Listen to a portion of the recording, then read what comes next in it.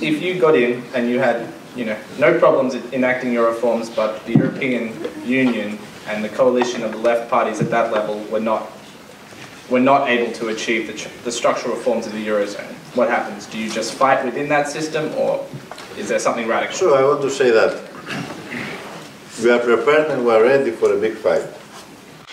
We are psychologically ready and prepared for a big fight. I said before that it's something like the frozen war, and the Cold War.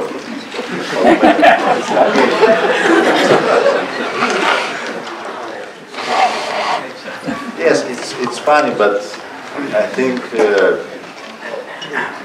it's something like that because everybody understands and knows that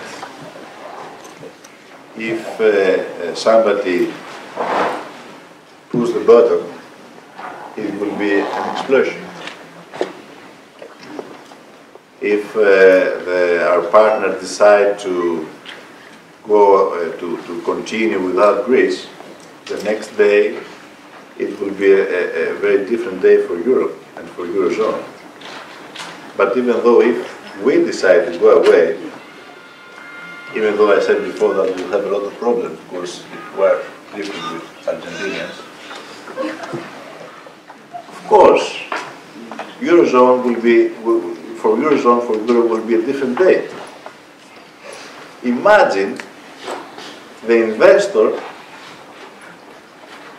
the next day of an exit of Greece or of another country, he will have to calculate the risk of something that happened, of the fact of an exit.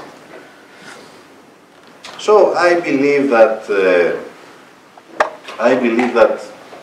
as happened in Cold and not frozen war, in Cold War, that everybody knows that the nuclear weapon is disaster for everybody, and the next day will be a disaster for everybody. If somebody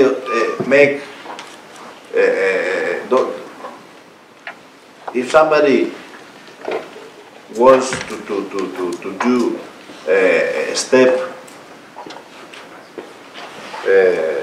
forward, he will lose the game. So we don't want to do the step forward. So that's why I said we are prepared to fight and to not do the forward step. What it does mean that? It means that we will not change opinion for the memorandum of austerity. It will be the next government in Greece. We will reject the memorandum of austerity. And this is our right.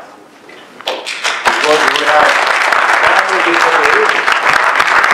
And we have the right to decide about ourselves. And we want our people to live, not to survive, to live with dignity. This is